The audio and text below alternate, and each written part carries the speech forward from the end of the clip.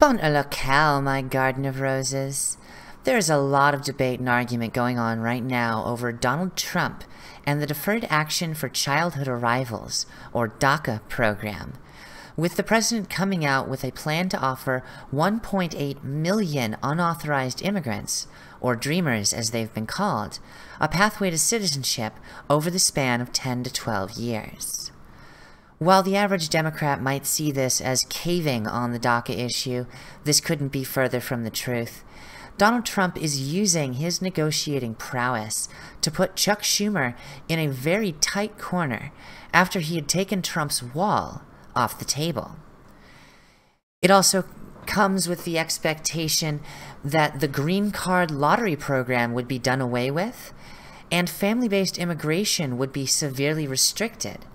A plan that would likely reduce the number of immigrants which move to the United States annually by half, and puts a lot of Democrats with large Hispanic voter bases who have family members who are still on residency or undocumented immigrant status in a very tight position.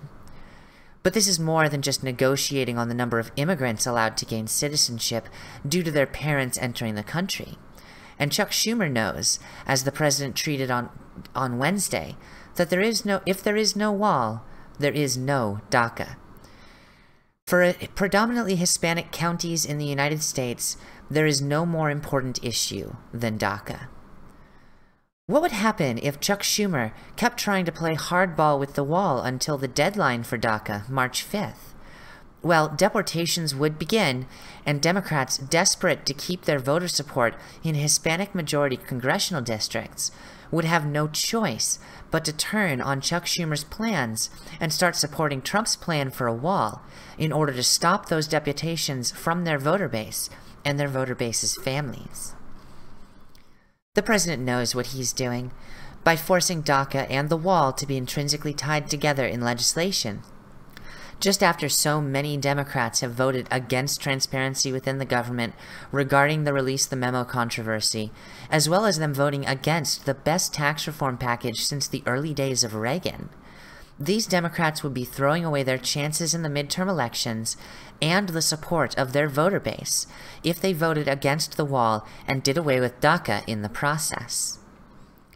By demanding the removal of the green card lottery program, as well as severely restricting chain immigration, or the process of moving one's family into the country after one has gotten a green card, the president only further seals the deal.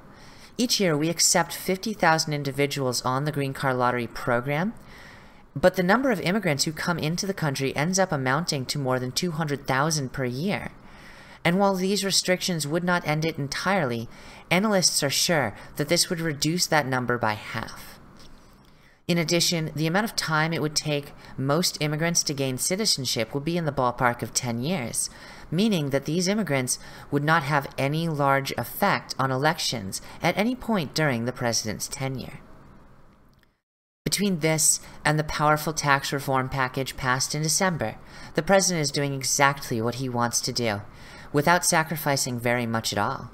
He's reducing immigration, he's fixing a severely corrupt loophole in the American immigration process, he's keeping the ball in his court, he's improving the economy for Americans and Americans primarily, and he gets that campaign promise which seemed like such a pipe dream to Democrats 2 years ago: the southern border wall. This doesn't mean it won't be a continuing hard fight for the president and his administration. Cries of racism and holding the Dreamers hostage for $25 billion have already been heard from Democrats in high Hispanic population areas. But the Democrats don't actually hold the cards here. As the weeks continue, we're going to be seeing more and more Democrats, desperate to maintain the populations of their congressional districts, immigrant or otherwise, turning against Chuck Schumer's terrible negotiating tactics and supporting the president's plan. The president absolutely knows what he's doing with this, and I highly doubt he's going to get a deal that he considers unfair for the American public. 1.8 million immigrants does seem like a lot until you recognize that that is 1.8 million over the span of 10 to 12 years. That's a much smaller number than you realize, because that's more along the lines of 180,000 per year at most. These people aren't going to be all suddenly given their green cards at once. They're going to have to go through the process just like absolutely everyone else who wants to enter the country does. And if they don't, well, they're going to be subject to immigration and deportation laws, as so many others are going to be in March regardless. We have about 11 million undocumented immigrants in the United States, especially in states like Texas and California and Arizona. States with large electoral influence, mind you. And while California is going to be a very hard sell, with the laws passed basically forcing California-based companies to fight against immigration and customs enforcement, to prevent them from investigating undocumented immigrants, and the idea of sanctuary states, which is a very hotly contested issue right now. Places like Texas are only going to grow, because Texas has one of the lowest state tax rates, income tax rates in the country, and if you add on to that the greatly reduced income tax rates from the tax bill, that the tax package that Donald Trump presented and got passed, you're going to see a lot of people moving to Texas specifically for the fact that they might be able to get a construction job on this wall. And this wall isn't going to be built by foreigners. He almost has no choice but to hire entirely American. And for a job this size, we're looking at a good 250,000 jobs along the length of Mexico's border shared with the United States.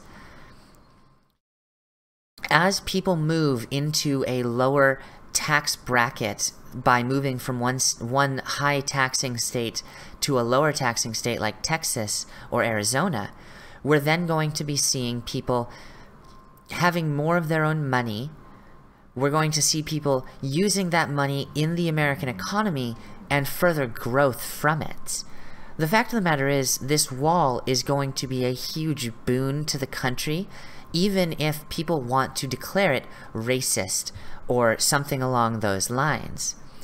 And despite the fact that Mexico isn't paying for the wall, which I don't think is off the table yet, a lot of people are, laughing at that idea, including the president of Mexico, who has clearly stated we won't help pay for it, except Mexico isn't in that great of a position considering the amount of international crimes that occur within Mexico, such as the distribution of severe drugs like fentanyl and cocaine coming out of Mexico into the United States, into Europe.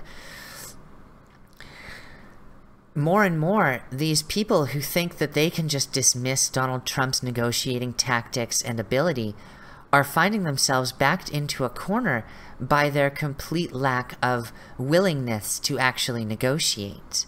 Chuck Schumer sees this. He sees this loud and clear right now, because when he took the wall off the table, he also took the ability for DACA to be renewed off the table. Chuck Schumer had no idea what he was doing when he made that choice, because he thought he had something in his pocket that he could take away from the president and get whatever he wanted. And instead, he's giving him a little bit over half of what he wanted, with the exception that the Democrats lose the green card lottery, they lose chain immigration policies. Really, the Democrats are losing more than they gain through this process, and none of them seem to want to accept that fact. They mostly just want to cry racist. They mostly just want to laugh at this publicly for the sake of their constituency. But that laughter and those cries of racism are having less and less an effect as time goes on. Eventually, these people are going to have to negotiate because they don't have the votes to win on their own. They need Republicans to pass DACA. They need Republicans to support immigration. And they can't get that unless they give Trump his wall. Thank you for watching. This has been... I wrote this one out with a little bit more detail instead of just taking notes from different stories, because there's a lot of depth to this one that I really feel like a lot of people are missing. And if you like it when I start out with about 5 minutes of written speech and then move into 5 minutes of talking off the cuff, do let me know in the comments below. And of course, let me know what you think of anything in the comments of my videos so that I can respond to them on my Saturday show, which will always start now with a segment in which I am responding to comments from videos, showing them on screen, reading them off, and giving my thoughts on the matter for a few minutes before moving on to the next comment. And, as I've been forgetting to say, bonsoir, mon chers.